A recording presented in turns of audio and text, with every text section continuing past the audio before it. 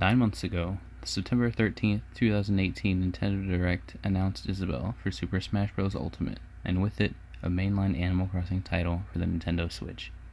With the initial date a mere 2019, absolutely no other information, not a screenshot or trailer, has been announced since, until today. At E3 2019 this year, Nintendo on June 11th, 2019 released a 2-minute trailer showing a release date of March 20th, 2020. They also showed over 20 minutes of gameplay at the Nintendo Treehouse right after. When the trailer first started, a human announcer came on.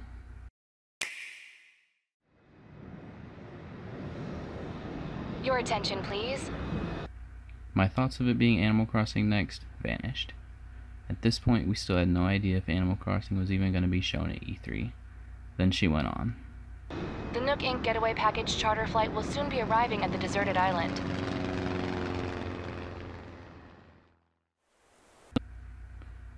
I thought, Nook, alright, this could be it. The trailer and Treehouse presentation went on to show tons of new features and changes to the franchise.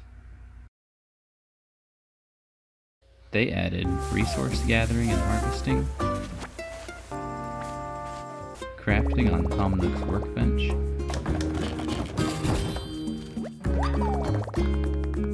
creating your own paths without patterns, as well as the paths going up to the door of your house, furniture that you can place both outside and inside, pole vaulting over rivers when there is no bridge, 8-player multiplayer, black skin as a customization option,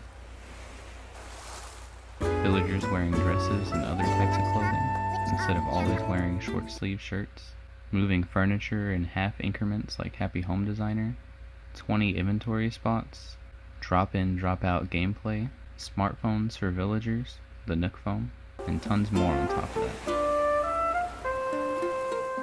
In the next few weeks, I want to delve way deeper into all this stuff and speculate about all the new changes that may or may not have been hinted at from the gameplay so far. I'll be going frame by frame from all 25 plus minutes of gameplay that was shown at E3 this year. Many people were disappointed about the release being pushed back to 2020, but really, the delay was almost inevitable. It was definitely a bummer, but with no news about the game at all, it was hard to expect for it to come out a few months after the first trailer. Announcing a delay this early in 2019 isn't that bad. With no news on it up to this point, it would be kinda hard to let a delay be known beforehand anyway. It's not like we heard nothing all 2019 and then suddenly in November they announce a delay. Could have been a lot worse is all I'm saying. They said it best at the end of the Treehouse segment. Looks like the game is almost done, but there's tons that they still want to work on. Them delaying the game will make it that much better when it finally does come out. It sucks hearing them have to apologize profusely about the game they are working on. As Miyamoto says, a delayed game is eventually good. A bad game is bad forever. To those worried about the design styles from the gameplay we saw, the game is still super early in development. When the first trailer for New Leaf was shown, it looked much different to what it looks like now. I'm sure the game will look great by the time it releases in March. People say the game looks small or that the map seems tiny compared to what they were expecting, but in all likelihood, the plane will allow you to travel to other islands or towns or areas that have more customization options. The game is going to be a lot bigger and expansive than you think. If you think this game will stray too far from the rest of the mainline games, there's always New Leaf. It's possible the best Animal Crossing game came out in 2012.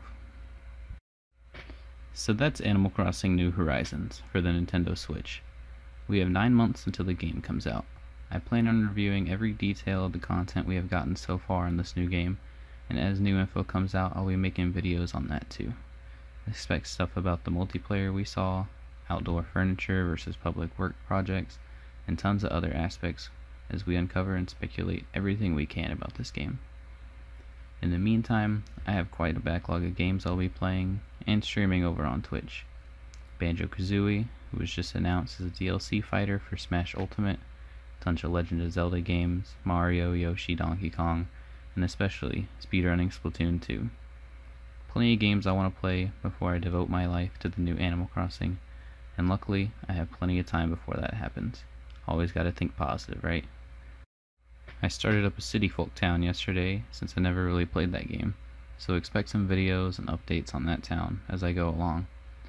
If you want to stay updated on new analysis videos from me, check out my socials.